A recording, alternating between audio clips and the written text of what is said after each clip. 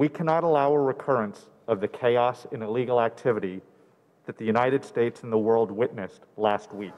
A labyrinth of fencing, barbed wire, concrete barriers, and a flood of more than 20,000 National Guard troops are fortifying Washington, D.C., just days before Joe Biden's presidential inauguration. We have a special responsibility that there is a peaceful transition of power in our country.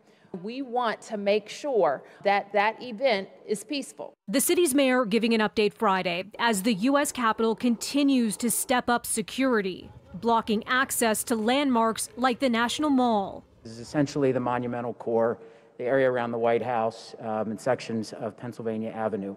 Security is always tight for presidential inaugurations, but measures are being ramped up as officials warn of threats of armed unrest in all 50 states, possibly starting as early as Saturday. We're concerned about the potential for violence at multiple protests and rallies planned here in D.C. and at state capitol buildings around the country in the days to come that could bring armed individuals within close proximity to government buildings and officials.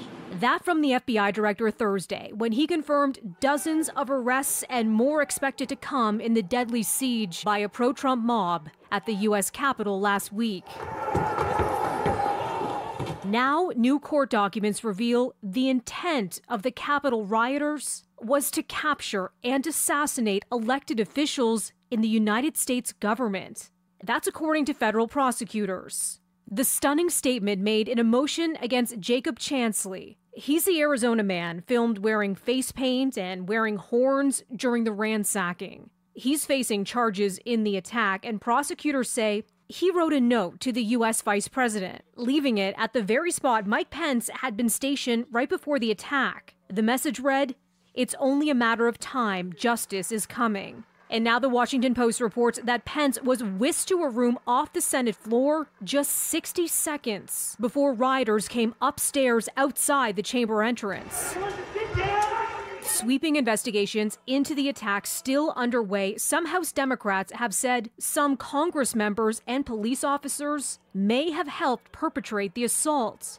Nancy Pelosi says any lawmaker found to have been accomplices should face criminal prosecution. If they aided and abetted the crime, there may have to be actions taken beyond the Congress and in terms of prosecution. This week, Donald Trump was impeached for an unprecedented second time for incitement of insurrection over the U.S. Capitol attack. Now, he has said he will not be attending Joe Biden's inauguration on January 20th.